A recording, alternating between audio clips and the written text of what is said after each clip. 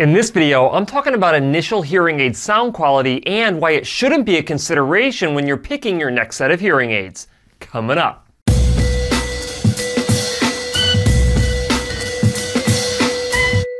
Hi guys, Cliff Olson, Doctor of Audiology and founder of Applied Hearing Solutions in Anthem, Arizona. And on this channel, I cover a bunch of hearing-related information to help make you a better informed consumer. So if you're into that, make sure you hit that subscribe button. And don't forget to hit the bell to receive a notification every time I release a new video. Chances are when you're being fit with a new set of hearing aids, your hearing care professional will ask you how they sound. This is because they're looking for your initial perception of sound quality.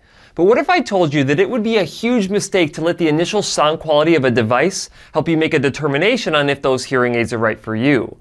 That's why I believe there are 4 main reasons why you don't want to focus on initial sound quality in a hearing aid, and reason number 1 is that all major brands of hearing aids have really good sound quality. Now, if you're wondering if one of these hearing aid manufacturers has better sound quality than the rest, the answer is no. There has been a bunch of research on this to determine which hearing aid manufacturer produces the best sound quality, and if you grab a handful of research articles, you'll see that each article would indicate that basically a different company has better sound quality. There is no general consensus on this, and there is research that is all over the board indicating that there really is no manufacturer that is consistently ranking at the top of sound quality. So as long as you select a hearing aid from a reputable manufacturer, the chances are is that that hearing aid will have the capability of providing really good sound quality. Reason number 2 is that perceived initial sound quality often indicates that those hearing aids aren't programmed correctly. Hearing aid manufacturers have one main goal, and that is to get you to wear their hearing aids. But they do this at a cost, and that cost is often speech understanding. All hearing aid manufacturers have a first-fit algorithm that will estimate the level of amplification that you need at each particular frequency range. However, all of these first-fit algorithms will reduce the amount of amplification that you receive in the high frequencies. They do this to give you a better initial sound quality when you're being first fit with those devices. The problem with this is that all these high frequencies that are being reduced from the amplification is going to cost you speech understanding because that is where the consonant sounds that give you clarity to speech reside. Take a look at this prescription verification using real ear measurement. This illustrates how the amplification of a hearing aid using manufacturer first fit estimates do not meet the prescriptive targets for an individual's hearing loss. The purple hash mark line indicates the amplification required at each frequency to achieve maximum audibility. Low frequencies are on the left, mid frequencies are in the middle, and high frequencies are on the right.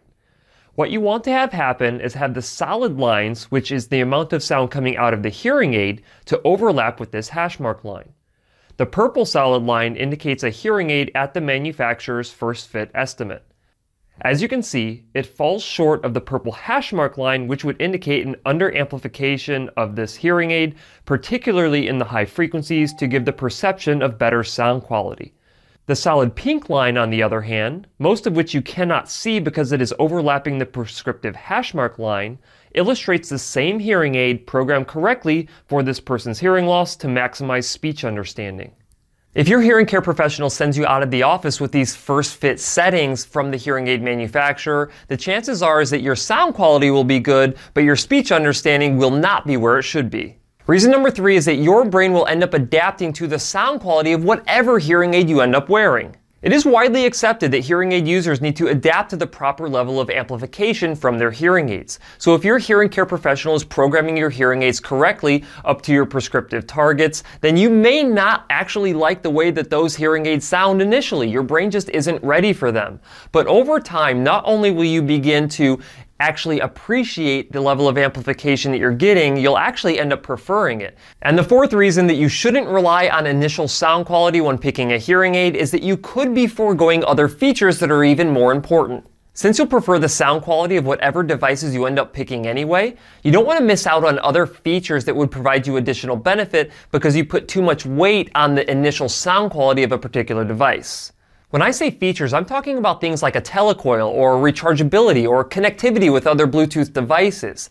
Each one of these different features that are available with different hearing aid brands could have a major impact on your performance. At the end of the day, if you place too much importance on initial sound quality with a hearing aid, you could be setting yourself up for subpar speech understanding with a device that ultimately doesn't meet your needs. Instead, focus on the features that are most important to you and spend your time finding a hearing care provider who does the programming the right way using real ear measurement. Now, if you don't know what real ear measurement is, I highly recommend you watch my video that I will link in the card up here and in the description below. That's it for this video. If you have any questions, leave them in the comment section below. If you liked the video, please share it. And if you want to see other videos just like this one, make sure you hit that subscribe button. I'll see you next time.